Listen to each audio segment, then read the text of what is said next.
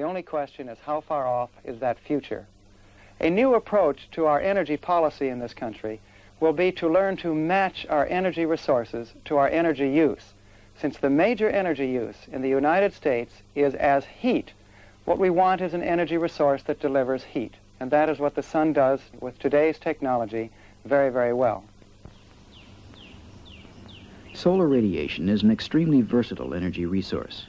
The most direct and inexpensive ways to use it correspond to one of our greatest needs, the heating of homes, buildings, and hot water.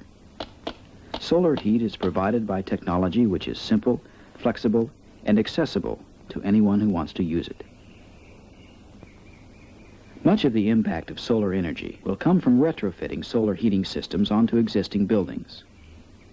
In early 1978, workers at San Jose State University in California completed work on a solar water heating system for 3 dormitories. Built largely by students, Project Sunshower provides all hot water needs on a clear day with a 1 to 2 day storage capacity.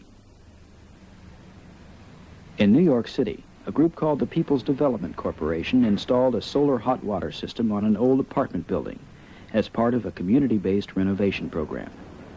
My name is Claude Burley, and what we have here are collector panels for solar energy and domestic hot water use. We have intentions on doing solar energy in some of our other buildings, which this is 1 in 5 buildings that we intend to renovate. What happens is that water is being heated up from the sun's rays and then transferred through the pipes down through here, and then is shot into the building. This is called an active solar system because pumps are used to transfer solar heated water from the collector panels to a storage tank in the basement.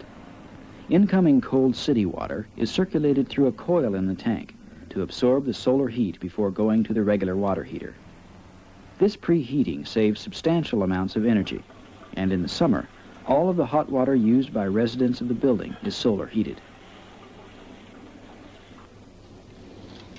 The principle of all solar hot water heating systems is really the same. The sun strikes a blackened metal panel, it heats up the panel, we then run a fluid behind the panel, either in a sandwich form as we have here or in tubes connected to black metal.